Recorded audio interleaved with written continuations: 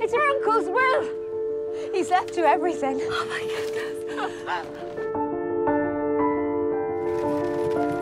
From now on, you have a mistress, not a master. It is my intention to astonish you all.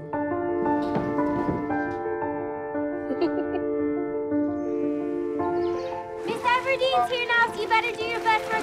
Perhaps you'd care to lend a hand. You don't think I would? No, you wouldn't.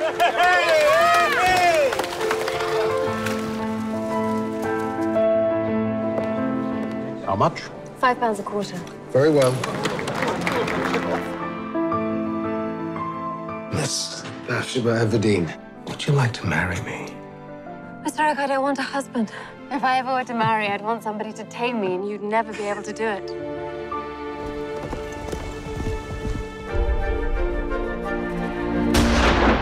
Mr. Boldwood, it's Miss Everdene, your neighbor. Good hunting, Miss Everdene. He's rich, he's handsome. Miss Everdene, I want very much to have you as my wife.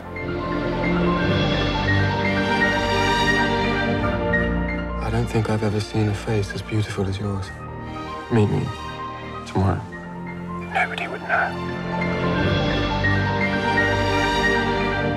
You should have nothing to do with him. Don't listen to him. Don't believe him. Why?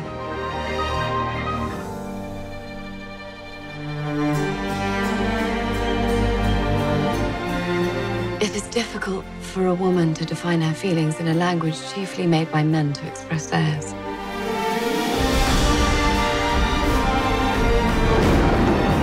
I'm not such a fool as to imagine I might stand a chance.